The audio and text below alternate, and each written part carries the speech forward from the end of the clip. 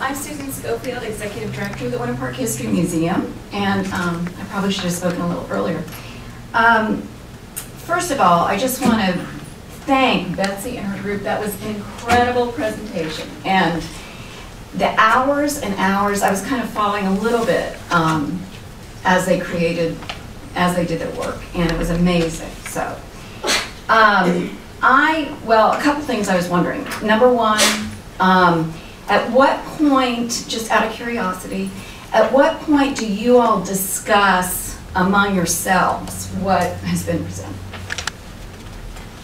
We're going to have we're going to get, we have this information, plus we'll be getting the information from our consultants, and they will be coming in. We will be having a public meeting for that. The intent, I know, Lindsay, we discussed at the last board meeting, the intent is to have that meeting at an evening hour as opposed to a day hour, so it opens the opportunity for more people to be present if they choose to be.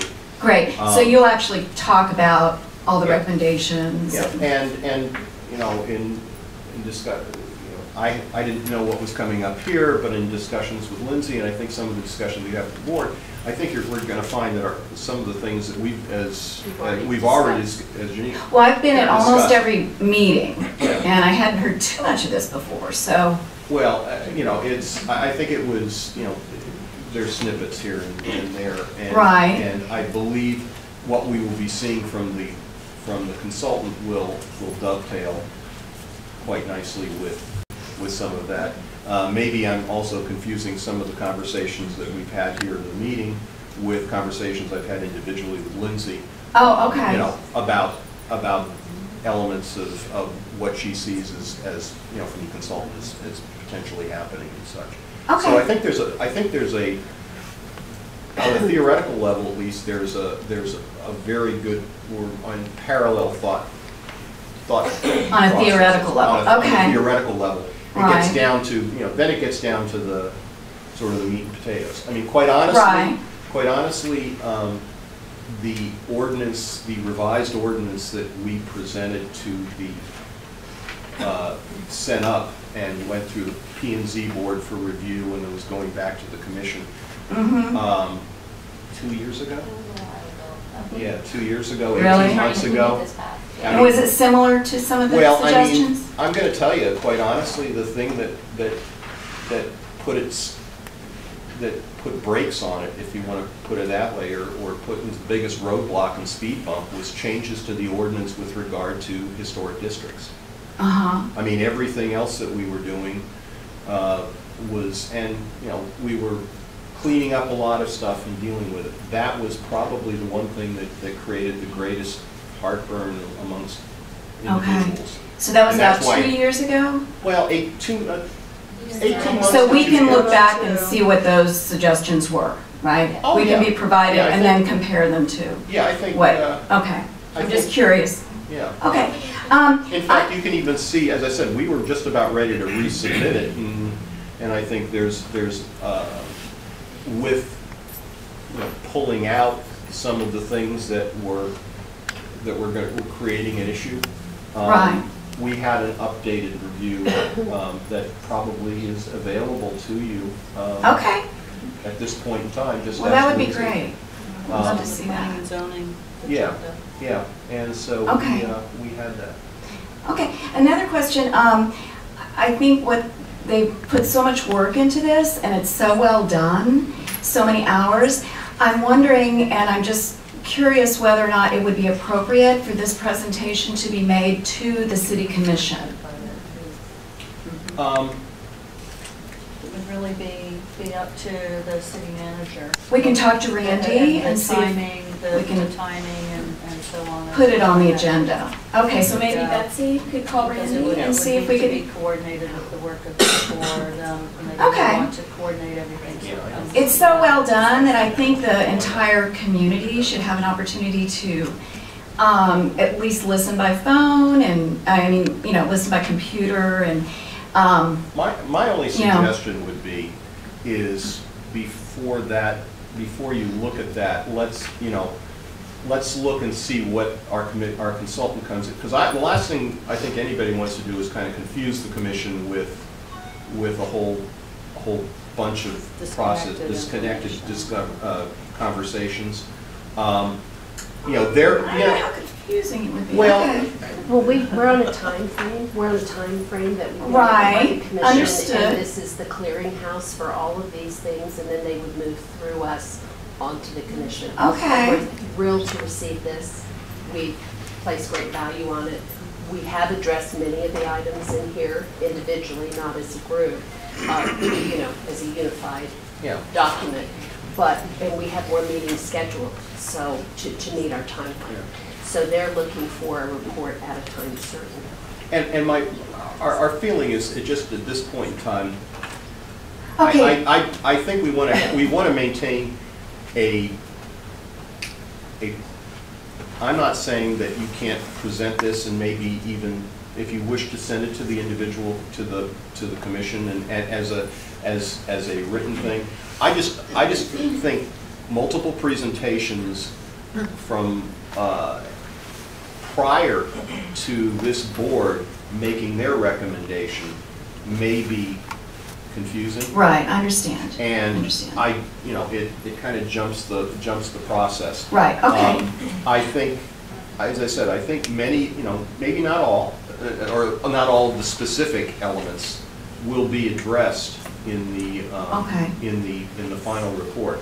Okay. Because I think what we see here, I know in what I've heard here, at least on a personal level, has mirrored some of the thoughts that I've had with regard to this. Okay. Because you know we've seen now after 9 years what's 9 or 10 years what the ordinance, how it works, and where the issues are. As I said, we tried to. Right. We thought we were fixing some of those, but we kind of got stalled. Right. But okay, with those time constraints, when is the consultant coming in? I don't have a date yet, later this month, and Okay. there'll be an ample time that I can post it as a public meeting. And yeah, it'll be Okay, so do you have a assessed. time frame for the commission we were given presentation? till October, but my director is discussing. Okay. Yeah. Okay. The other factor is That's fine. I just wanted to Yeah. make sure, you know, I just feel like this is so strong that, you know, and I just want to and the make other, sure that the public gets an opportunity to. Oh, yeah, and I think the other issue is, you know, quite honestly, for even us, getting on the commission schedule is, you know, is not always necessarily the easiest thing, even if it is something that they've requested us to do. Their meetings can tend to go very long, and they try to divvy out how this goes. So, you know, Yeah. they have so much time, and I know the last time we had a presentation, they were anticipating it being about 20 minutes, and I ended up droning on a little bit longer. So Okay. it gets. But I mean, I would not hesitate to say if you know, to present your analysis to Randy for distribution to the commissioners. I mean, Yeah, that's a little different though. My point is that the public, I think, but whatever works. Maybe that would be great to do a. This is a public meeting. Everything here will be I available know, to you. I know, but I'm just talking a regular commission meeting where, you know, but it's fine. But that would be great too, to paper format, you know, PDF or whatever for the commissioners. I think that would be great. I think yeah, that would be great. And I don't know if there Absolutely. I don't know if there is a process for you know, for getting on some element of the website, something of this nature. I don't know, but Maybe so. check. Maybe Do you have this on your website? Do you have this on your website? we can put it on our website. Absolutely. That'd be a great idea. I'm sure that's to do that. Okay. Thank you so much. You're welcome. Excuse me. May I make a request? You have to come. Please, if you would come forward so we can pick you up on the recording. No, go ahead, come on. Maybe you'll ask my question. Ask it. I'm sorry. I was just wondering if you could give us a little more information about this consultant. Well, the consultant that we're using is the same consultant that the city and the historic board engaged about 4 years ago in anticipation of the downtown historic district designation for for the National Register. Their consulting firm, their office, their closest local office is in Jacksonville, but they specialize in historic, well, in planning, but also planning and the development of historic ordinances, as well as in the development of historic applications for historic properties and for historic districts throughout the, I guess you could call it the Southeast, Florida, Georgia, South Carolina. And I guess I just don't understand what they're being tasked with. Okay. I mean, a lot of the, some of the stuff that is done in this, reviewing other ordinances, plus looking at the, they typically do surveys, so they have that information. They've written many of the ordinances that other cities in the state of Florida have used for historic districts. So they're going to write the ordinance. Pardon? They're going to write. Well, no, they're going to make. They're doing an evaluation and a review of other locales. Detailed. Probably this very similar to what this committee did. I was just going to say. But they're doing it. For money. Well, no, but they're also. Inventory. But they're also going to. They're going to get in the weeds with regard to this. I mean, this is a summary. I mean, they're providing us with the spreadsheets, the matrices, all of the things that would tell us, so we can make the comparison. We've started doing some of that. We've given them some of that information. I mean, it's the kind of thing that it's involved, and then they will come back with some recommendations similar to these, but based on their experiences too. They get involved in the political, they realize what the political aspects are, and with regard to what's going to happen or what's not going to happen, what is something that's doable. My feeling is you throw everything out on the table and you say, okay, what do you want to do? Here are the tools that you have. I don't want to sit back. I don't feel we should be necessarily sitting back and saying we want to take this particular tool off the table. I think there are situations that we want to see, and we want to solve certain situations, and we need every tool possible, because the use of various tools in the ordinance become policy issues. That really something that really needs to go up the line to the city commission as to, okay, what do you want to see? How do you want the historic resources of the city of Winter Park to be protected? What levels do you want to go to? So you're not going to function really as an advisory board. You're going to function more as you tell us what you want, and we'll make that happen. Initially, we'll be advising. We'll be saying, okay, if you're looking for this, this, and this, here's what's out there. But I think the real factor is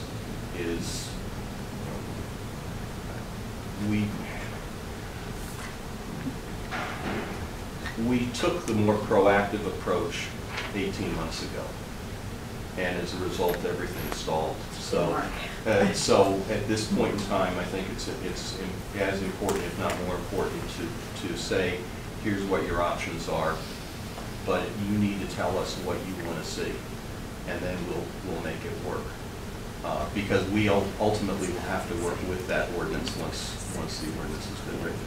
Lindsay, what's the name of our consultant? It's Bland and Associates. They've got a good website. They're quite well known at the state level. They deal with a number of grant projects, both for survey and inventory and National Register, and they also write ordinances, including the work that they've done on some of the ordinances that we've all been looking at. And sometimes it's a good idea to have fresh set of eyes that have dealt with the legalities of ordinances take a look and make some comments.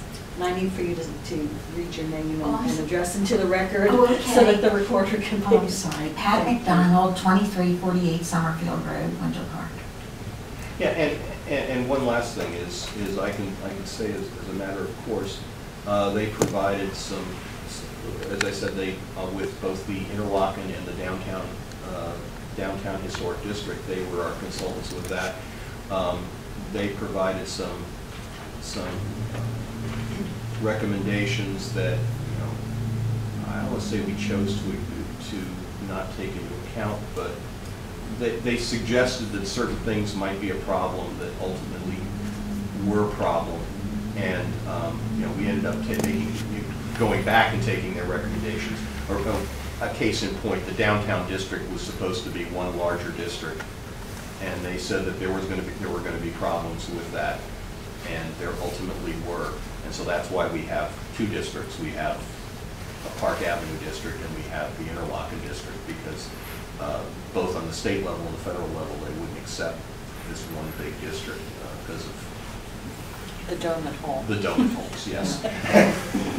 So we're, you know, we have a very high comfort level with them, because they even when we didn't necessarily always take their recommendations, they had a high level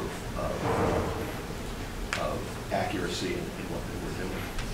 And that's, I think you can tell there's a lot of interest with the citizens, and we really want something that's going to work.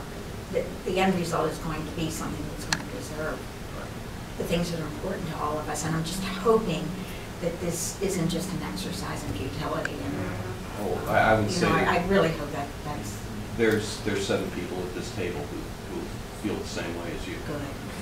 Right. Okay. Thank you. Yeah. I'm Amy Spencer. I live at 1509 Orange Avenue in Winter Park. I had a question. You said that the original thing about 18 months ago that you presented was stopped at P&Z due to some wording in the district process.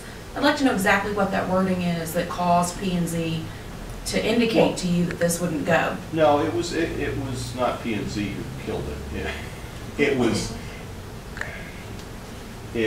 Well, somebody had to kill it. Well, we learned that it was not going to get. It probably wouldn't pass at the city level. And what part of it was the problem? You indicated that it was the district portion. I'd like to know what verbiage in that was the problem. It was reducing the threshold. The threshold for designation of the district. Have they been advised or educated on the fact that from a national level, recommended at a national level, is that it's 50% of the votes that are submitted should be counted if there are no votes, not just if people just choose. If they don't have enough civic mind to send in the form saying that they oppose the district, then they clearly aren't interested enough either way to prevent the district from moving forward. Are they aware that that is recommended and is used in most other municipalities in the state? Has anyone provided them a matrix to indicate this is how other cities move forward with it? And then in fact in the town of Palm Beach, it is done without consent, readily. Most recently, actually in April, a house, and the couple came with 3 attorneys and opposed it. And Palm Beach said, too bad. Well, it's relevant to this city, to this town, from an architectural and historical standpoint, so we feel it is relevant to preserve. You don't want to live there, you're welcome to move. The two things. At the last presentation that we had, I did mention the fact that with regard to our current ordinance with regard to historic districts, it's sort of the passive aggressive's best ordinance, because if you don't want to come out and not do something, you just don't do something, and it's equivalent to saying no. And that's not recommended at a federal or a state level. And we pointed out that was the case. Actually, the results of our consultant study and the report that goes into the commission at this point is where all that is going to be finally documented with regard to what the process is in the various and sundry communities within the state of Florida.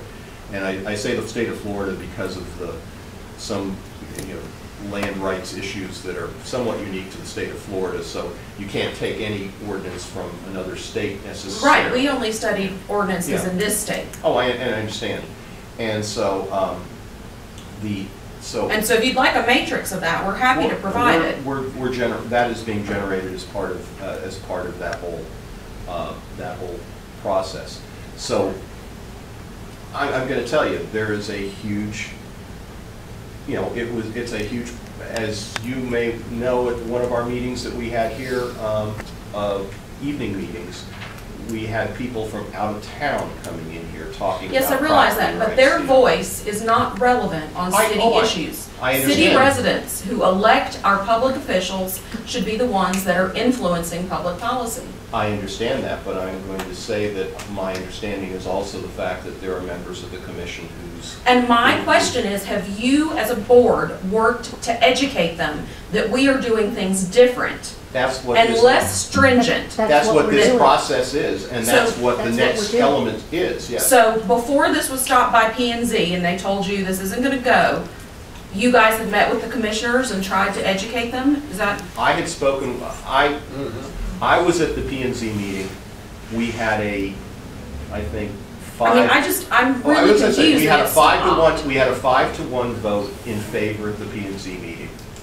A commissioner was at that meeting, and in talking to him after, I could see that we were gonna have a problem. And because of the one issue, because of that issue. And- The whole thing that came up was one thing and one thing only, and it was property rights, and it was forcing people to put their to have their property put. But I'm up. not forcing. I'm saying if you don't care enough to say that you don't want it, then you clearly don't care either way. Oh, and that's my philosophy. I'm not saying force it. I'm not saying if you say no and you come and you say you don't want it, that we say, "Psh, stick it to you anyway, we're gonna do it regardless." I'm saying the onus is on the negative vote, as opposed to the people who want to protect the resources that are in this city. Just not showing up and not participating. It's like complaining about your elected officials. If you don't vote, don't complain. Well, the ordinance as we wrote it at that point. So you had one commissioner indicate to you Oh. that they were not in favor of it. I had one commissioner indicate to me, but. And that caused you all to stop moving forward with it? No, that wasn't it, because we understood that that was not the only one from back channels, and we understood that was not the only one who had a problem. Do you still think that might not would have been beneficial to have as part of public record? That it go to the city commission and let's see how they vote? It was not necessarily a decision of this, well, I shouldn't say that. It was a decision of this board not to go ahead, but it was a decision of this board not to go ahead because we felt that we could make the appropriate, take it in a But we're almost 2 step-by-step years process. later and we're still having this discussion. Well, I think we wouldn't- expediency in protecting what's left of this town is somewhat important. And there are very few minor things that can be done to do that. Well, as I said. And in 2 years, we've lost a lot. We've And- lost a lot of ground. I'm not sure if it was May or June, we were poised to put the revised ordinance back to the city commission. And with this issue, it just shut everything down. I mean, so we And lost. I understand you we guys lost- were involved in that. Yeah, It I has know. nothing to do with you. But I'm It wasn't saying this- addressed to you or brought to you, and I don't certainly fault you for it. You had nothing to do with it. But You I'm saying- approved it, designated, done. When but- when the situation occurred, created the issue with the city commission, it stopped the process. So we've been 4 or 5 months since that, from the time that we were ready, in fact, we had it on the schedule to pull the trigger to send it to the city commission. When that happened, and the city commission said, no, we want you to look at the whole ordinance, we want you to do all of this other stuff. Well, and we stopped. haven't been sitting still. How many meetings have we had? The Yeah. presentation before Yeah. the commission. I mean, we're working Right. as we speak. We have I'm not been saying that working you're for not. I'm months. just saying that we're So, losing we're valuable all- time. Well, and we're, toward that end, we appreciate what you did and what you've made available to us, and we're working toward this deadline, which is quickly approaching. I mean, So have any it of you will all be contacted other municipalities, other planners, other historic preservation We do- officers in your own We do personal this, time? we do this as a That was group. my task, and there is a report, a Okay. draft report that will be going to the commission, so they have that information. Okay. But this is what the board was directed to do, the board is following the process, because typically, as I'm sure you know, boards don't craft ordinances on their own. We respond to policy decisions by the city commission. The city commission is. But are they asked- counting on this board to be an expert opinion? the To city provide them commission advice is- and education on Yes, they are. best practices? Yes, they are. That's why the process was created for this board to follow. And this is what the board has been doing step by step and staff, so that there is a comprehensive recommendation then to the city commission. They'll provide recommendation back to the board, and the ordinance revisions will be made based on those. Our first report to the city commission basically just was basically to compare and contrast the city, a local historic designation process and ordinance structure with the Secretary of Interior standards and structure. So what's the difference between a Secretary of Interior's designation and a local designation? And that was the first presentation that we made. It was a very on sort of a high level type of thing. At that point, we brought out that, you know, because it's local, every town and community is different, and they're all based on what they're considered the local standards of what they want, of what that community feels is appropriate. This ordinance was drafted back in 2002 based on what was appropriate and what was achievable at that time. As I said, we've had 10 years of experience with that, and we know what the problems are and what the issues are. And at this point in time, now we're having to, we're looking at it again. And we're going to look at it again in comparison with the other communities and say, okay, this is what we've done, this is the successes, and these are the failures, or not the failures, but these are the levels of success that we've had with regard to that. And here's other communities, and hopefully we're going to have some sense of what their successes and what their levels of success have been with regard to that as well. And then we can, we'll be presenting that to the board and saying, okay, here's where we can improve. But we can only improve in certain areas if it's the nature, if on a policy level, the city wants that to happen.